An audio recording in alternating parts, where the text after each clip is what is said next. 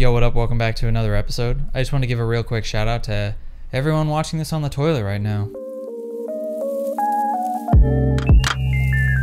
Well, we're still in quarantine, and I want to go shoot some photos. But what can I take photos of if I can't go outside? No.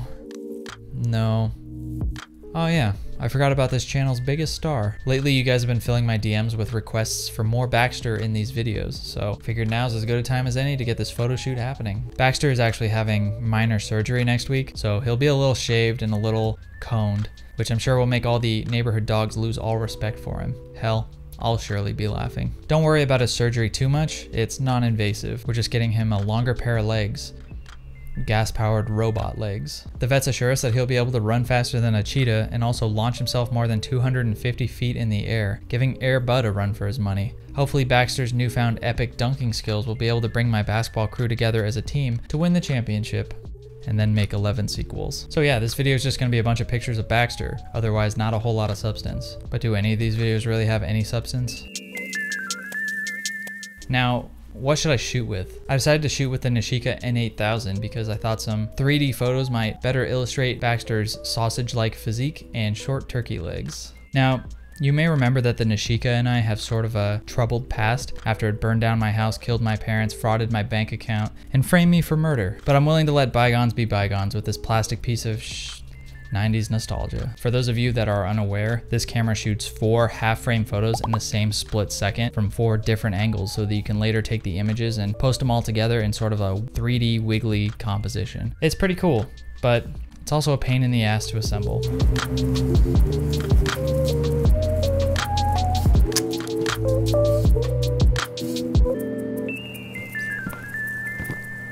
The last time I shot this camera was in Palm Springs, and I'd say about half the roll didn't turn out because the winder on the camera is a plastic piece of literal fresh steaming horse shit. There's also almost no settings on this camera other than sun, sun cloud, and cloud indoor.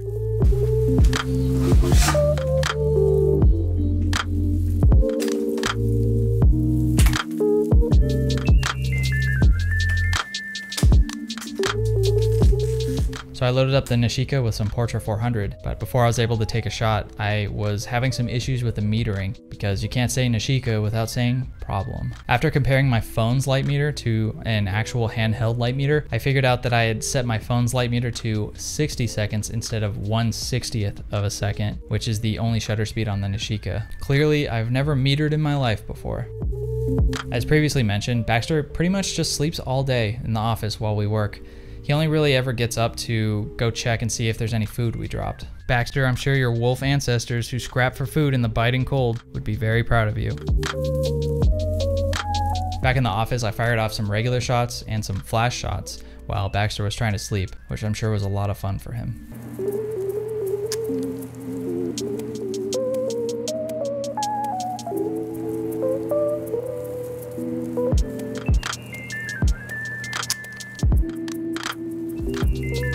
The lenses on the Nishika are equivalent to about a 30mm lens, and they're made of plastic instead of glass, so the picture quality is not the best.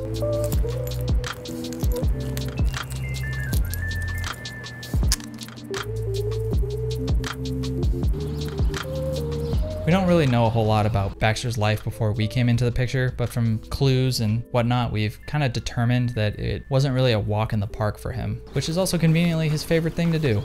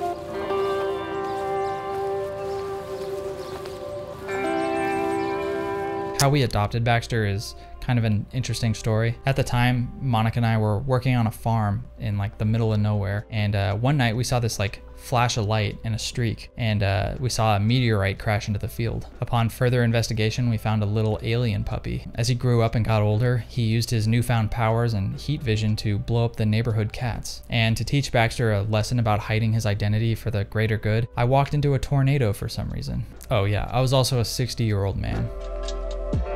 The real story is, we had been looking to rescue a dog, and we found a listing for Baxter at a local German Shepherd rescue. At the rescue, little Baxter was being fed German Shepherd-sized proportions. So he ballooned up real quick, like me after I eat a couple pints of Ben & Jerry's caramel chocolate cheesecake truffles, which my local grocery store doesn't stock anymore because clearly they're a-holes who derive pleasure from watching me suffer.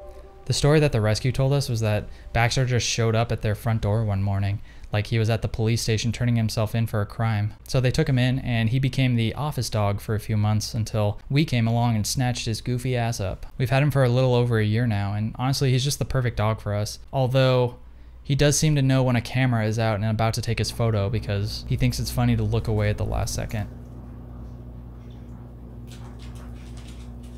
Ever elusive.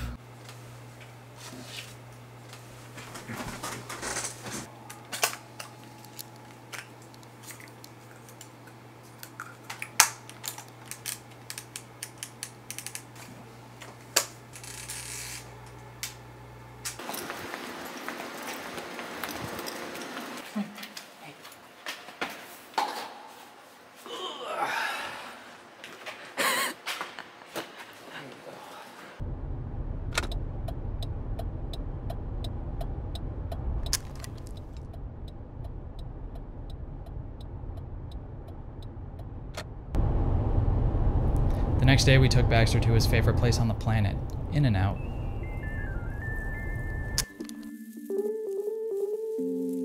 We don't want Baxter to associate riding in the car with going to the vet, which is basically 1970s Vietnam to him. So at the end of this trip, he gets a little treat.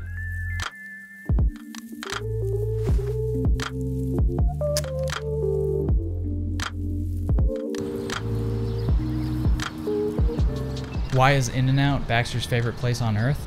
Well, it's because, like his old man, Baxter is very hairy and loves food. He doesn't get to go to In-N-Out very often, but when he does, he gets something called a puppy patty.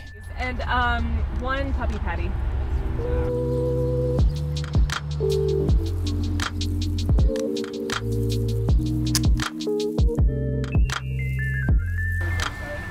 Oh yes, perfect. Thank you so much. Come on.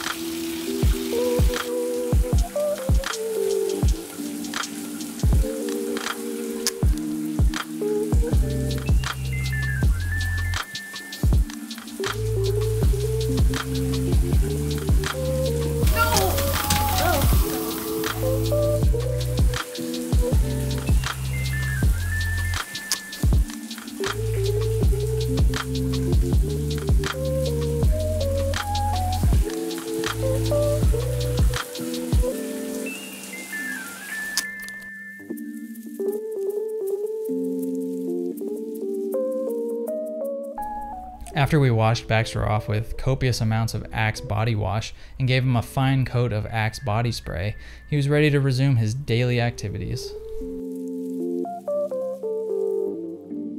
And best of all, Baxter's surgery went very well, and he's handling recovery like a champ.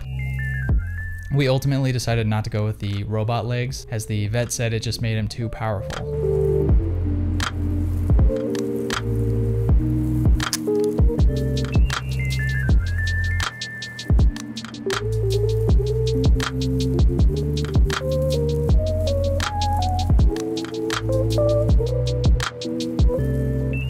As for the Nishika, I guess I'll hold on to it.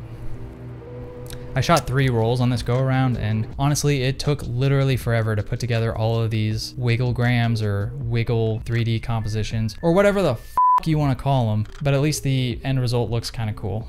So that's it. That's all I have. Now stop asking me for Baxter videos.